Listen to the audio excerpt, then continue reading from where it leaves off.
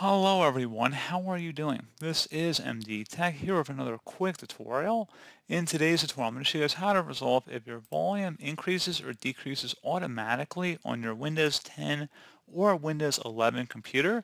So this should hopefully be a pretty straightforward process, guys, on how to resolve this issue. And without further ado, let's go ahead and jump straight into it. So we're going to start off by opening up the search menu. Type in Control Panel. Best match should come back with Control Panel. Go ahead and open that up. Set your view by to large icons. And then you want to go down and select Sound. Go ahead and select that. Now you want to select the Playback tab if it's not automatically selected. Select your speaker or output device and select the Properties button.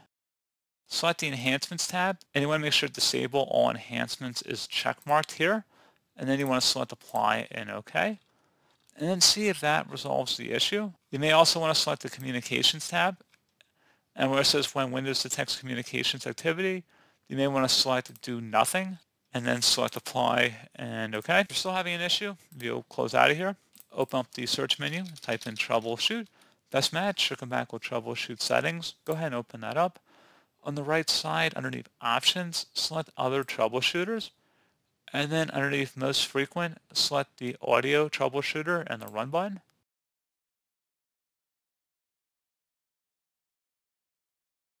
And then again, just follow along with the on-screen prompts here.